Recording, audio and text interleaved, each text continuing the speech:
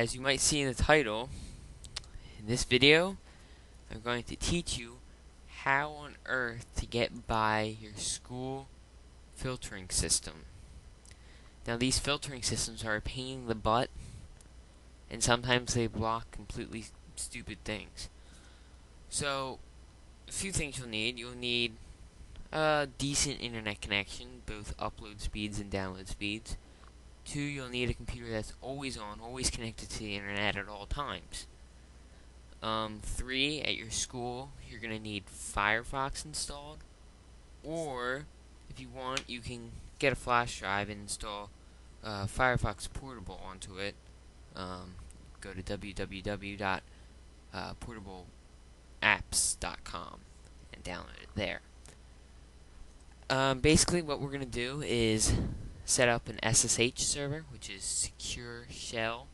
For those people that don't know, it allows you to remotely log into your Mac or Linux computer. This does apply to Linux computers. You just have to figure out how to set up the OpenSSH server first. But for the Mac, this is for all Macs, not just OS X server. This is also OS X client edition. System preferences. This is nearly the same for 10.5 too. Go to sharing and check off remote login. Check this off. And then whatever your username is, take that short name and that would be your login name. For me, it would be admin. For somebody else, say it's John Doe. It most likely would be John. That's all you have to do, literally. Make sure it's connected to the internet, and you're set. And then, since most computers at schools are, well, most desktop computers at school are Windows, we'll go ahead and go over to a Windows machine now.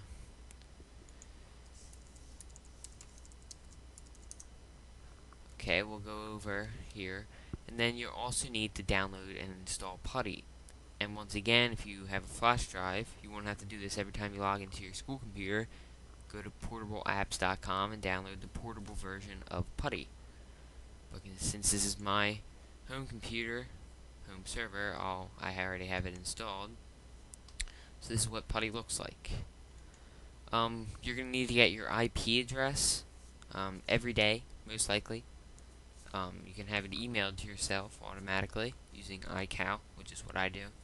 Or you can have DNS set up, which gives you a domain name like example.com, and it'll update your IP address to that at an interval, say like every 10 hours or so, or every 24 hours. But I'm just going to use my local IP address because I really don't want to broadcast my domain name that I use. That's the internal. Don't use that. It won't work for you. And then we're going to go down the tunnels. We're going to source port, and you can pick any number above 1024. For all you care, you can put lead in. I usually use port 5600 because it's used by nothing else, and because I just like that number. I don't know why. Oops. Don't click add yet, by the way. Come down here to dynamic, click this radio button, then click add. Then you can go ahead, open it, and then you can go ahead and click yes to this. Or if you're really paranoid, you can check this number against your computer number to make sure it is your computer that you're connecting to. And remember what I said, you need to figure out your username. Well, mine's admin. And then your password. I would suggest a very long password or use keys.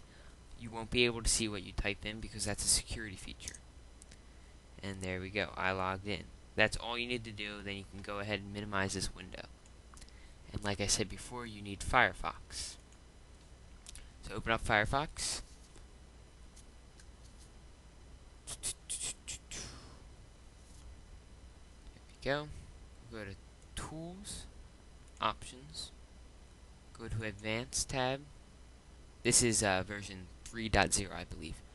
Network tab, settings, go to manual proxy configuration, ignore all this stuff right here. I should have deleted this stuff. And come down to socks, type in 127.0.0.1 and the port which we put in 5600. And a lot of articles seem to admit this, but you want to delete all this stuff right here, because otherwise it would disable proxy for what you just typed in. Click OK, click OK. And then you should be able to access the internet.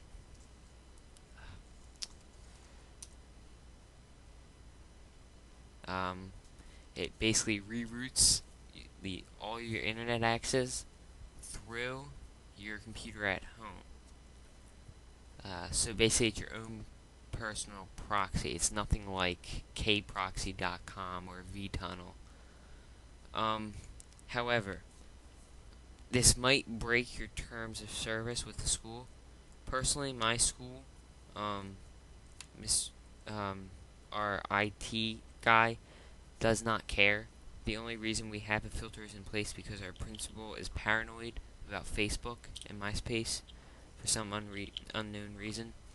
So he knows that we do this stuff. Well, at least the tech kids at school. And he's fine with it. And he thinks it's kind of cool. So, please check. Make sure you're not going to get expelled from the school or even just banned from the computer system, because that would really suck. Just for trying to get onto Facebook an hour before your school lets you out. By the way, that was logging into an SSH server on Windows computers. If you want to do the same thing on a Mac, just go to Terminal, open Terminal up, and create a new shell, and type in SSH hyphen D, and then your username, admin, and then the little @ sign, shift 2, at your IP/domain name.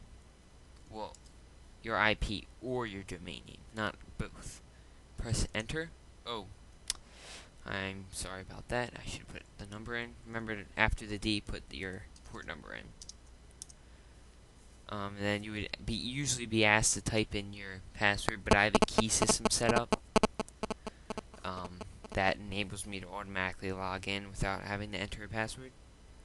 So if you're having problems with this, post in the comment section, or email me, or here, I'll just put my email right here because you guys can see it.